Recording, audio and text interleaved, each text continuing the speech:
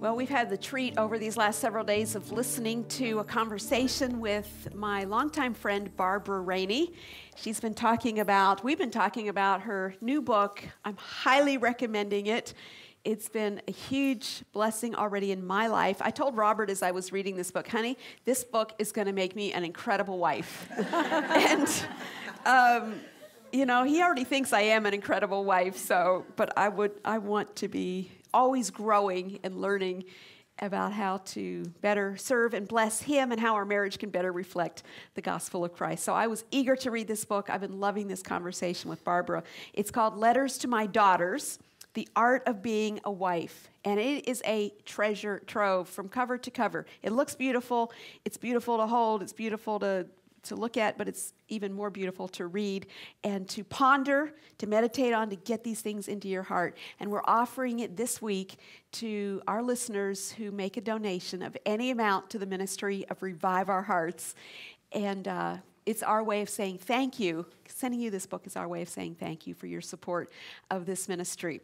So being with Barbara has been a treat, and today we're joined by her husband, Dennis Rainey. Dennis and Barbara, welcome to Revive Our Hearts. Thanks. I've been in the hot seat a lot of times at Family Life, our sister parent ministry, and now today it's a joy to have you here on our turf at Revive Our Hearts. I'm a minority in a sorority. What can I say? You sure are. You've got a room full of women here.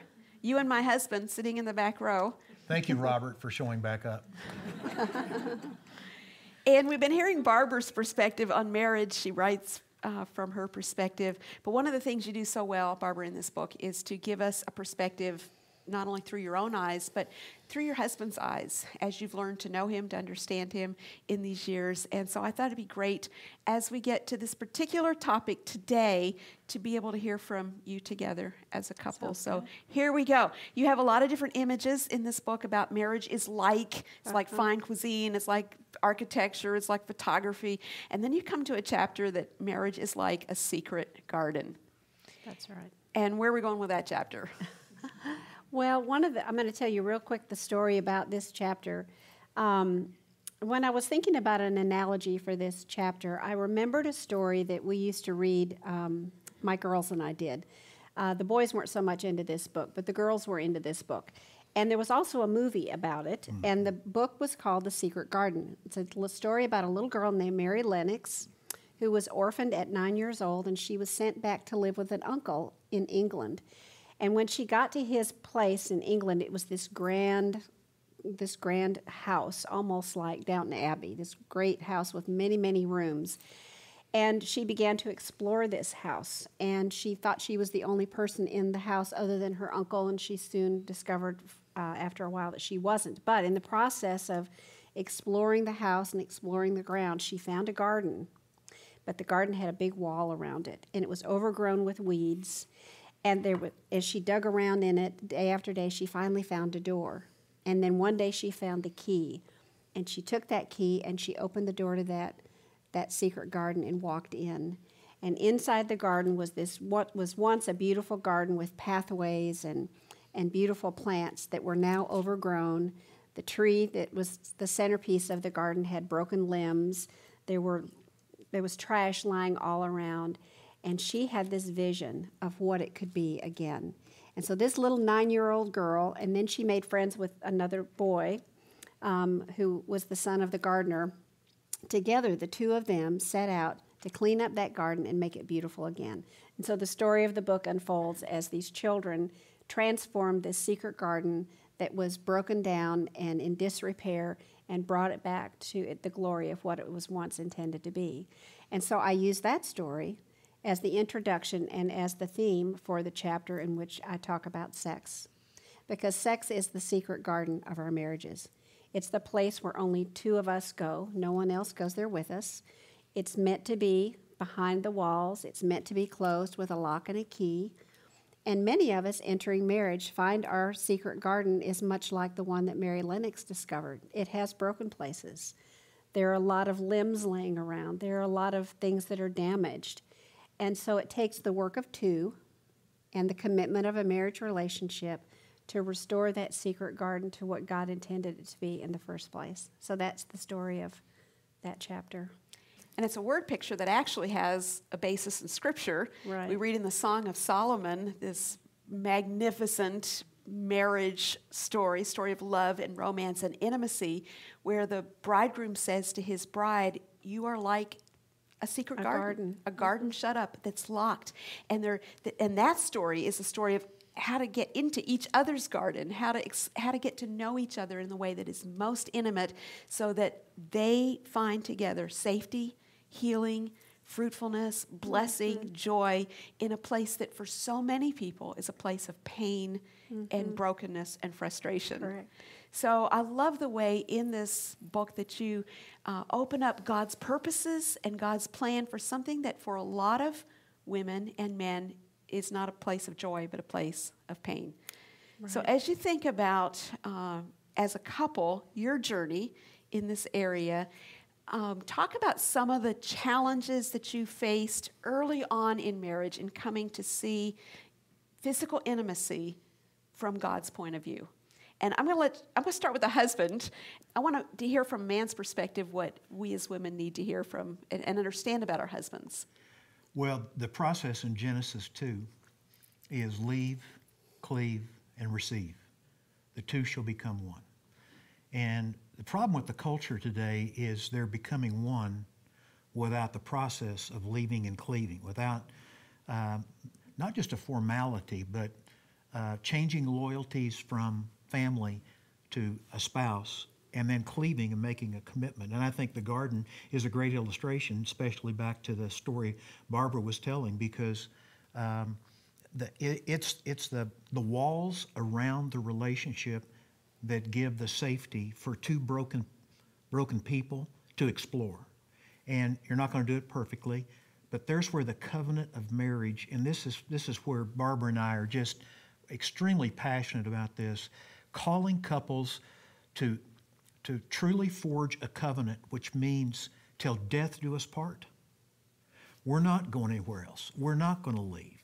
We're staying here, and that means when it gets tough, when it's not perfect, when it's not this Hollywood romance like we're led to believe it always will be, and it's not. It's just not that way in real life. You got dirty diapers and kids and interruptions and health issues and business challenges, but it's the covenant of marriage that builds the wall, so the couple can begin to explore the intimacies of marriage together and be able to fail and yet get back up and continue on in their relationship. And within that covenant, help us unpack why the physical oneness, physical intimacy is so important a part of that. I think God, in His ingenuity, I don't think we have any idea what He's up to.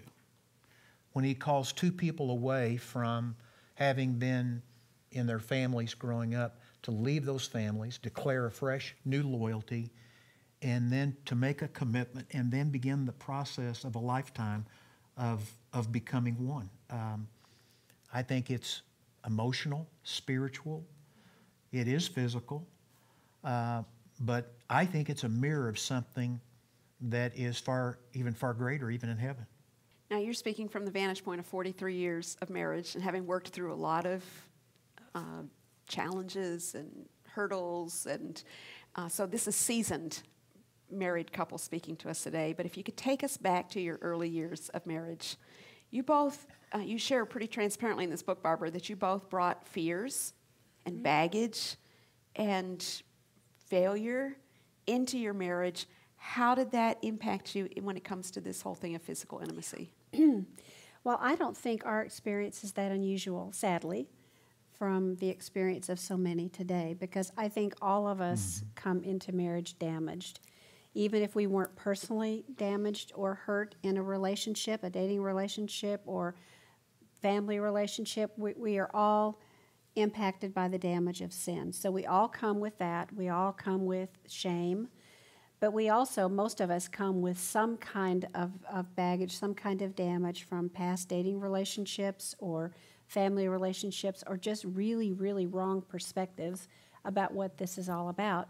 And we were that way too. And so I think the early years of our marriage, so much of it was just understanding what we were each bringing to the relationship and how we were both so different, how we both approached it differently. And I had issues of trust, not being able to trust him. I did trust him, but it was not what it is today. And that had to grow. Trust is a capacity that grows in any marriage. We think we really trust one another when we get married, but we find those places where it's hard to trust once we get in the marriage. And we have to explore, why is this hard to trust? What is at the root of this? Which requires more conversations, and we had lots of conversations. And you have to figure out, what is it that is making trust a challenge for me or for him, and then how can we cover that? How can we heal that area so that then trust is allowed to grow, so we trust one another more than we did when we started. So trust is a commodity in marriage that isn't automatic, and most of us come with some level of trust deficiency that has to be repaired so that trust can grow and become at the level that God wants it to be. And that takes many, many years. And that's why fidelity is so important, both just in your marriage, to not have someone outside the marriage, but also like pornography today. Emotional infidelity breaks down that trust and makes oneness more challenging. And every marriage is either moving toward oneness or it's moving toward isolation. And I think it really is upon the man to build those fences around the relationship that do allow trust to be established. And then if it is broken, if they do fail, they confess that. There's one other dimension of this, Nancy, that occurred early in our marriage. It's just called real life. You know, we get married and we think it's going to be a honeymoon. We know it's not, theoretically. It's not going to be a long honeymoon forever and ever. Amen. But we get married and then we experience real life. And for us, there was a period of a year where we moved for the 5th time in 6 years. We had kids. We'd had 2 children. We'd been cheated out of money in a home we moved into. We got the only short paychecks we've ever received in 46 years of being in ministry. So we had financial challenges. Then we had my father died and had to go back and care for my mom. All these things happened in a year. I had a son who had emergency surgery, and then Barbara's heart took off racing and raced for over 300 beats a minute for over 8 hours. So she was near death, and I was outside in the coronary care area wondering what I was going to do as a single parent with 2 kids, under 2 and under. And, you know, when you go through a period of intense suffering, there isn't room for romance. And there's where the culture lies to us, because a lot of life, as explained in this book, is going to be in the midst of storms. And it's why your house has to be built on Jesus Christ and a commitment. Unless the Lord builds the house, they labor in vain who build it. And I think this area of marriage gets idealized to the point of not even thinking through what's going to come at you as a couple in life. You say for better or for worse, but then what do you do when it happens? And I remember sitting in our living room listening to a praise song, just going, okay, God, there's no emotion, there is no romance. There's just a commitment to you and a commitment to Barbara. And we're not quitting, but there is no romance right now. And a lot of life is lived outside of that romantic ideal that Hollywood tells us exists all the time. And yet, in the midst of real life, you talk in this book about how important it is to prioritize physical intimacy, along with all these other areas that you're talking about. But you related back to those years when you had a lot of little children, young marriage, and you're saying you were tired all the time. And at times you said you felt a whole lot greater need for sleep than for sex, and that physical intimacy often for you as a wife felt like it was at the bottom of your to-do list, and yet it was important not to put that off until your children were grown. Right. So how do you... I can attest to that. Yeah, it's a very unromantic concept to schedule being together intimately, but we did. I mean, we had to talk about it and say, you know, we've got a plan for this, because I knew that it was important to the health of our relationship to keep that aspect of our relationship alive.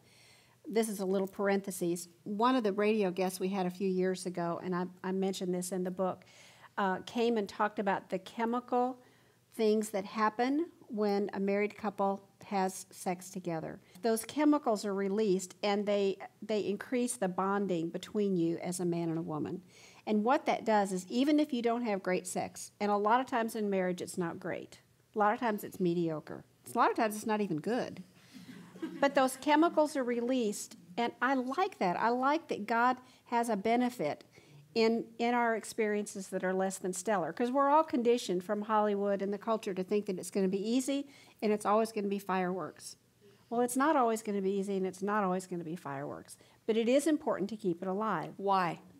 Because we need that connection, we need that relationship, we need that bonding. And quite honestly, it is the bonding that oftentimes is the result. And so we would hit seasons when we were not together very often, and we would look at each other and we'd have these conversations, and we'd say, okay, we're going to have to figure this out. When can we be together? And we would literally, we didn't write it on the calendar, but we put it on the mental calendar, right? Yeah. Yeah. Absolutely. Yeah, and here's the thing. It's not wrong to schedule romance. We'd put our kids to bed, and I would cook dinner, and Barbara would kind of take a little bit of the evening off, and I'd prepare the food, and then we'd actually have a special meal in our bedroom. And, you know, sometimes getting a babysitter and running around going to a restaurant it really kind of defeats romance. And so find a way to figure out how you meet, how you rendezvous, and then make it happen. And it's why scheduling retreats too, some kind of marriage retreat 2 or 3 times a year is not out of the question. 2 or 3 nights away from the kids.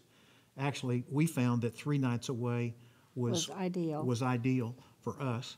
I realize some people can't do that, but well, and it didn't always happen for us either. But you have to be proactive about keeping your marriage healthy and growing. And this is one of the areas that just you can't ignore it. And so if you're intentional about keeping this area of your marriage alive, and you're intentional about spending time as a couple, then your relationship can continue to grow and thrive. One of the challenges you talk about is how men and women view sexual intimacy differently. How does that look different for a man than for a woman, and how do you help come to understand what this means to your mate? Well, I write about that in one of the chapters, and you'll have to read it, and I'll say a few things, but it really is important to read it, because it was very hard for me as a woman, and I would suspect that this is true for all of you here today and those of you who are listening. It's hard for me as a woman to know what it's like to be a man. It's impossible to know what it's Correct. like to be a man. And it's impossible for him to know what it's like to be a woman. Women view sex differently than men do. We have more of an emotional need than we do a physical need. That doesn't mean the physical need doesn't exist. It just means that the emotional need is greater in women than it is in men. In men, the need is more physical and that it is emotional. Doesn't mean it's not emotional. It just means that there's a difference between the two of us. And so coming to understand our needs, the basis for them, why we feel the way we feel, again, takes lots of conversation and lots of interaction. And it also takes acceptance for the way God made us as different people. I came to learn to appreciate the way my husband was made, the way he was wired, the way God built him together as a man, and I had to give thanks for that and welcome it and appreciate it, because God is in control and he's in charge and he's sovereign, and none of this is a mistake. And if you conversely belittle that Correct. or disrespect it, what does that do to a husband? well, it repels him and it crushes him as a man. I mean, sex is very risky for a man. And I don't think women understand that either. It's a part of the way we're so different. Yeah. Part of how I would explain it is Barbara's a magnet to me, and she is designed as a magnet to draw me from all over the places I go, either on a daily basis to the office or from around the country, or to just come back home. And I'll never forget, back in the years when we had the weekend, remember, we couldn't afford to take our wives. We were doing the conference, and on Saturday night I went to bed, and Barbara was home, and I called her on the phone to find out how she and the kids were doing. We talked for a while, and I turned on a movie on TV, and obviously had hung up from talking with her, and then was watching the movie, and the phone rang. I'll never forget this. It was Kansas City. It was like 1981. We'd been married for less than 10 years at that point. And picked up the phone. It was a woman on the other end. She said, "Hi, what are you doing?" I said, "Well, I'm watching a movie. Can I come up?" she said. And I said, "I don't think that'd be a good idea." She said, "Well, why?" I said, "Well, I'm happily married." And at that moment, I really do remember thinking about, I'm married to a magnet and to someone I want to protect the trust that I have with her. And I've also got a family, and it's a family built on trust. It takes two to tango here, and we've got the tango going, and I want to keep it going. And I said, the second reason that it wouldn't be a good idea for you to come up is the movie I'm watching is the Ten Commandments.